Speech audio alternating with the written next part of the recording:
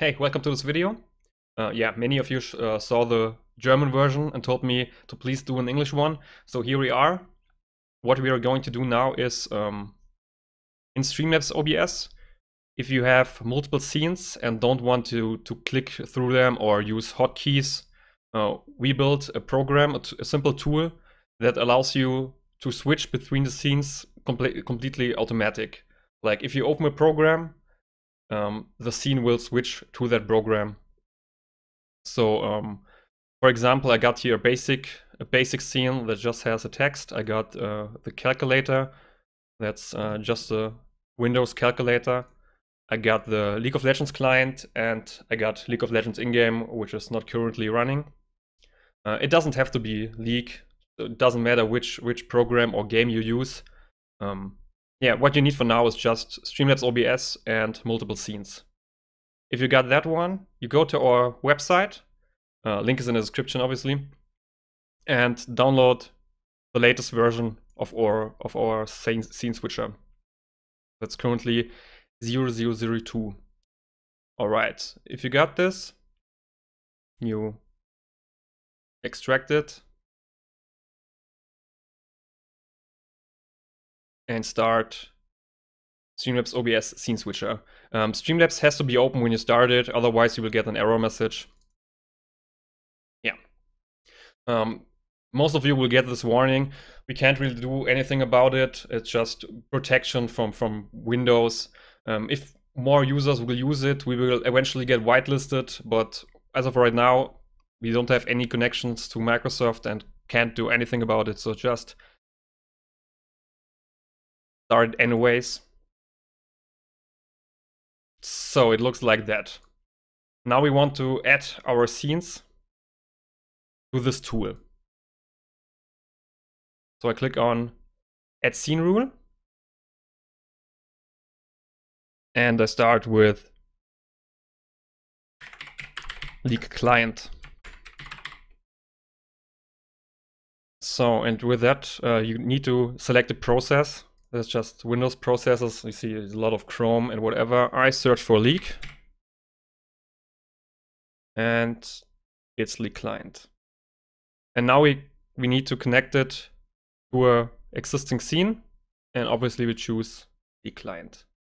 Save.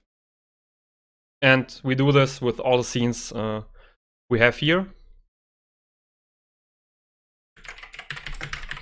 League in-game. And now we need to start the game to add the scene. So now the game is running on my second screen, as you can see here, and we can search for the process name. There we go. Sometimes if it don't find it, just restart the scene switcher and then it should be there. Again, it doesn't matter if it's League of Legends or if it's Fortnite or if it's Microsoft Word. I don't care. It works with everything. It should be working with everything. You can also choose to toggle this needs focus button if you just want to trigger the scene switcher with focused programs. And yeah, then the scene and its client, and we save it. Then we do it for the next one. That was a calculator. And we need to start a calculator.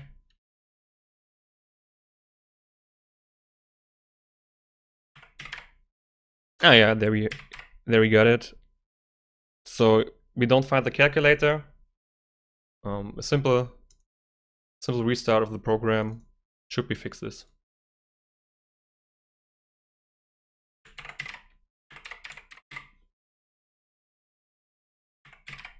There we go.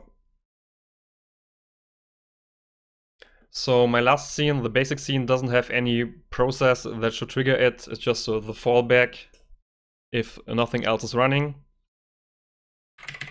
So nothing to put in here, and it's basic and save. What we have to do now is prioritize these. That's just such a hard word for me to speak. Yeah. The higher here on the list, the higher it is prioritized. So obviously the most important is in-game. If you are in-game, if the game starts, that's the one you want to see in your stream. If the game is closed, it should fall back to the client. And if the client is closed, we go back to the calculator. It could be everything, it's just an example. And if the calculator is closed, we fall back to basic. So this should be fine right now. And yeah, then we can start it.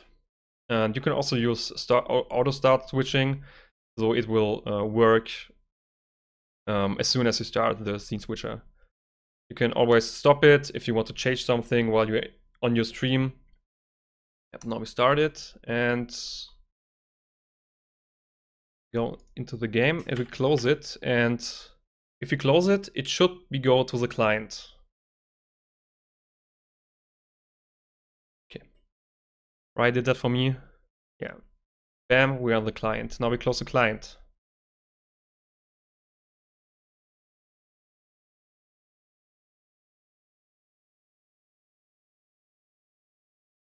It switched to the calculator, but it doesn't show it because it was minimized.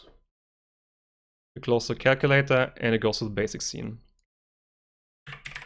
We restart the calculator and bam, it goes to the calculator. Perfectly working. Yeah, that's it. It's just that simple. Yeah, one thing I have to say, many DJs contacted us and wanted a scene switcher that doesn't work with a process name, but simply by a timer. So every 3 minutes or so, the scene is switching. We have something like that, but it's not ready yet. If you want to try it, we have an alpha, beta, whatever you want to call it version. Just write a comment below and we will provide you a link. But it's just not ready for release yet. So if you want something like that, just hit the subscribe button, write us a message, and as soon as we have something, we will let you know. I can't talk anymore. It's so hard to speak English for me.